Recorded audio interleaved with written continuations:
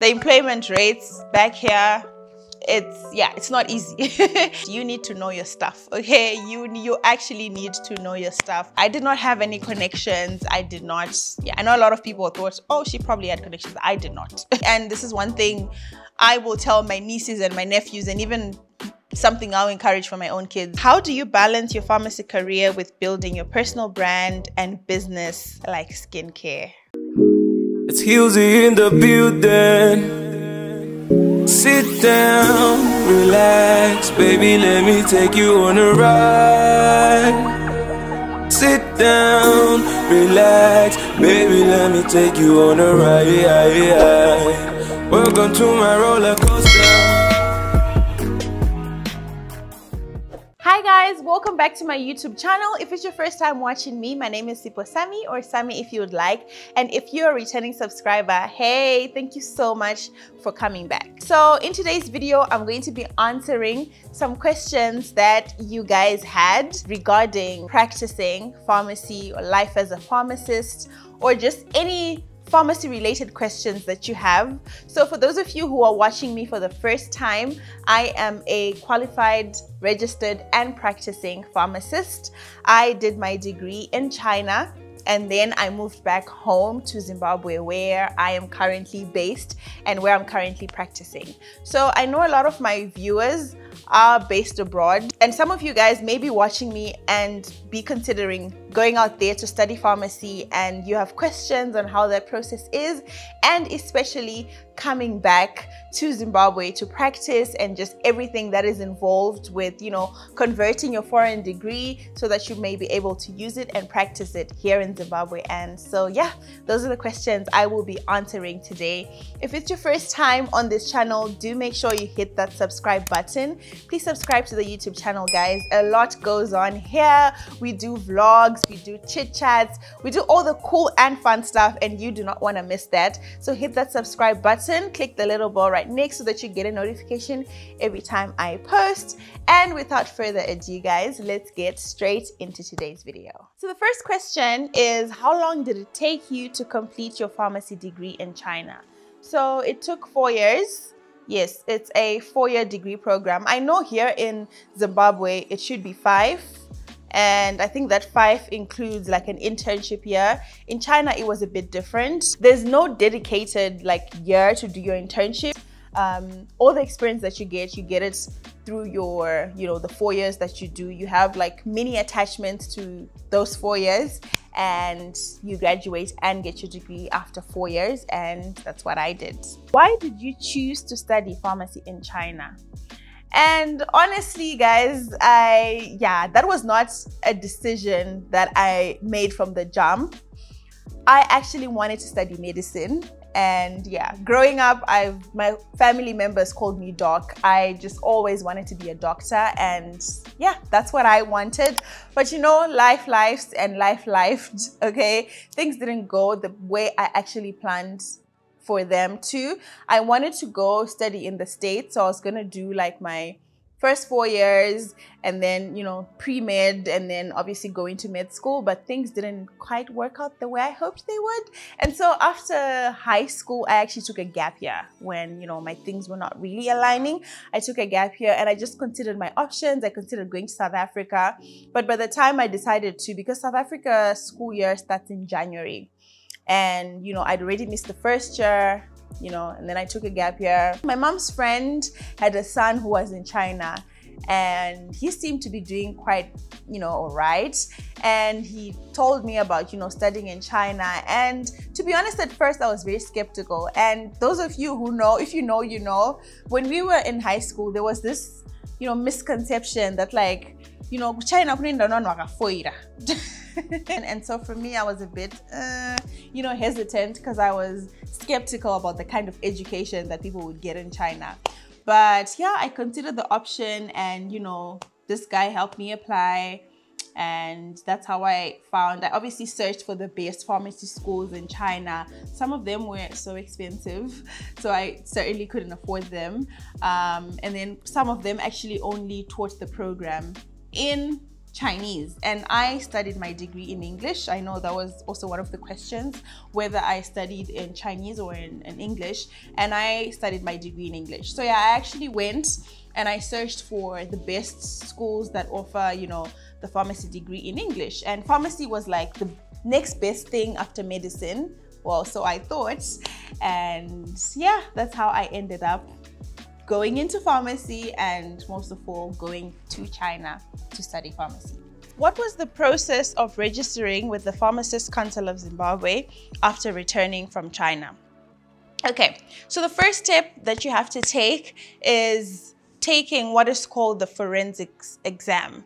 So that exam is given by the Medicines Control Authority of Zimbabwe, and that is the regulatory board here in Zim. So the two main boards that you're going to be dealing with are the MCAZ and the PCZ, that's the Pharmacists Council of Zimbabwe.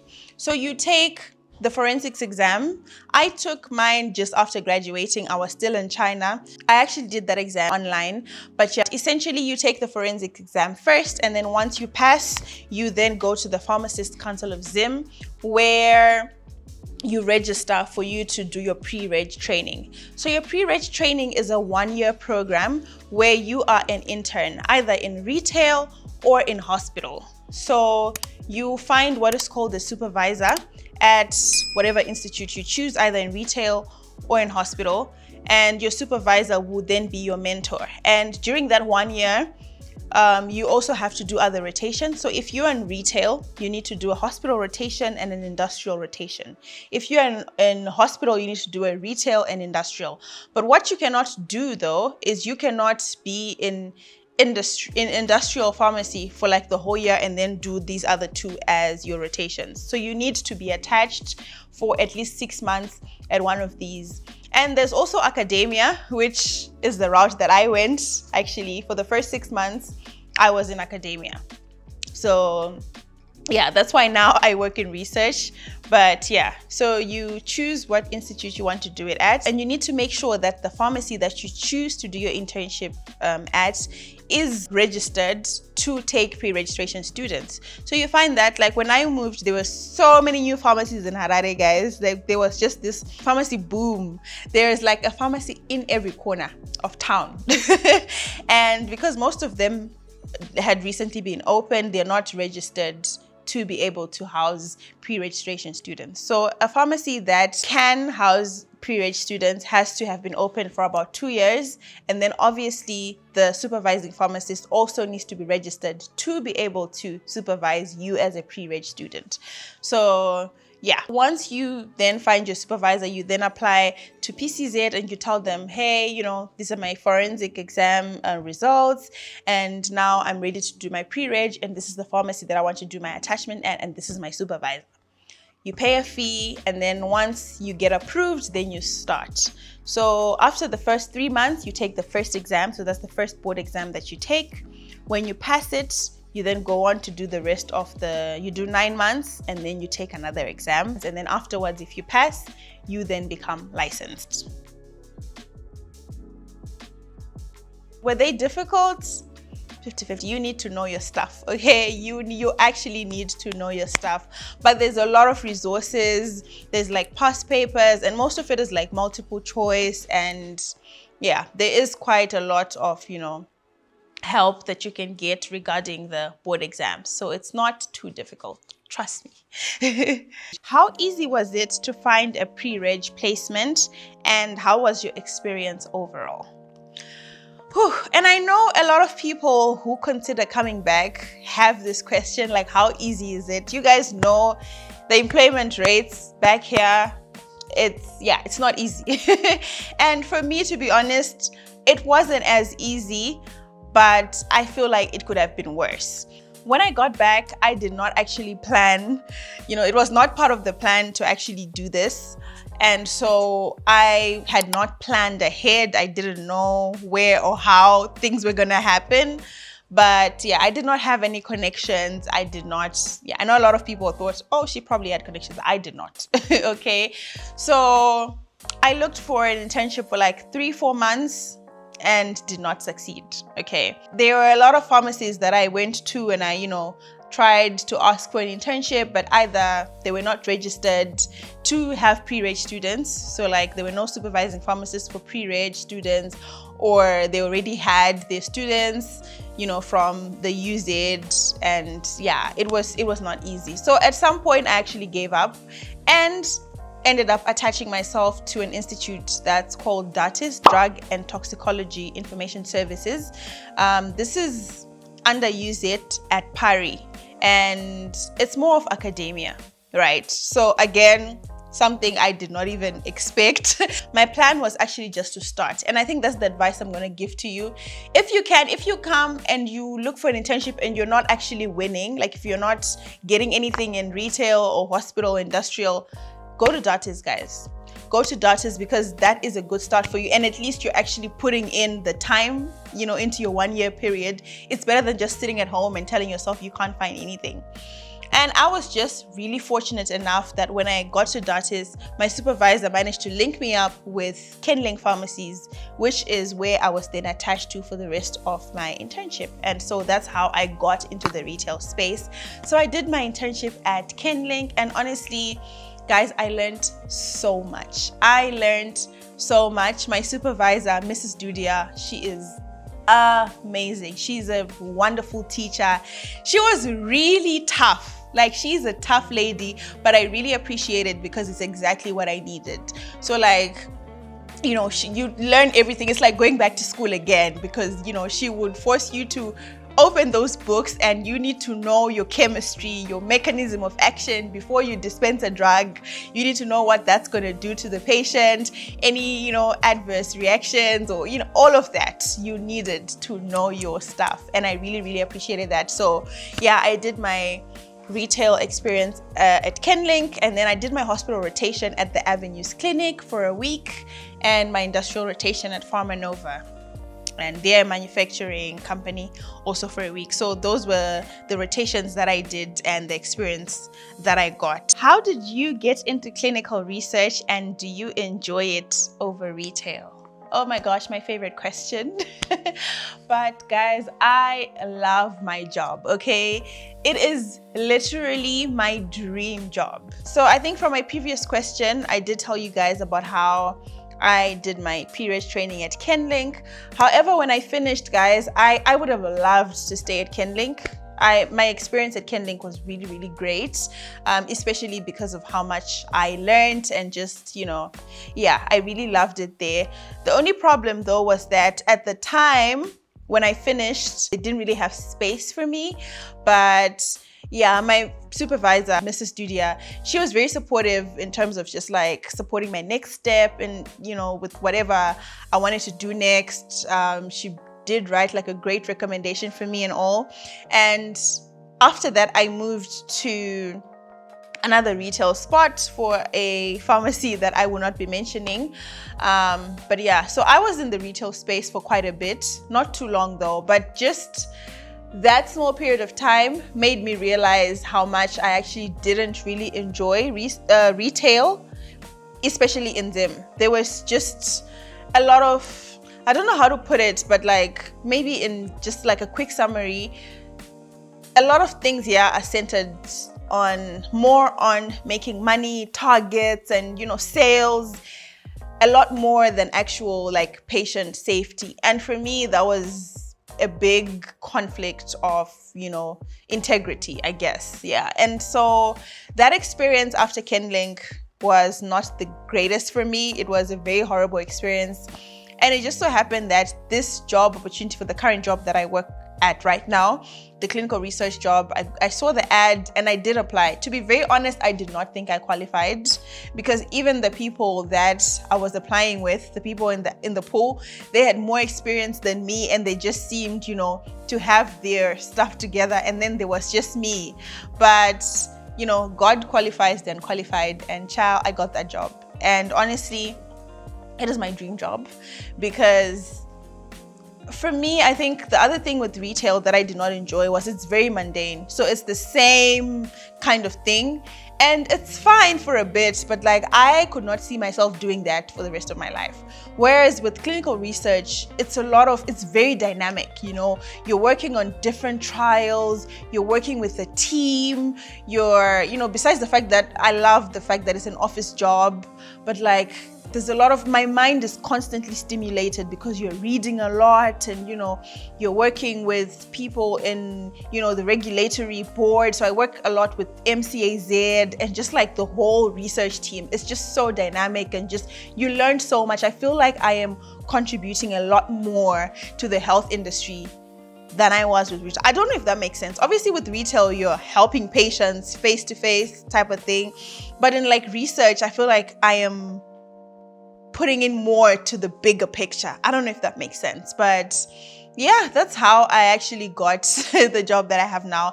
Literally, the ad came out and my cousin just forwarded it to the family group, and I was like, hey, you know, and this is at the peak of things just not going well at the other job that I was at. And I just prayed about it, honestly, and I just put in my everything. At the time, I was just applying everywhere. But like, I did not even know that this particular, you know, job existed. And especially in Zim, I did not think clinical research was a thing in Zim.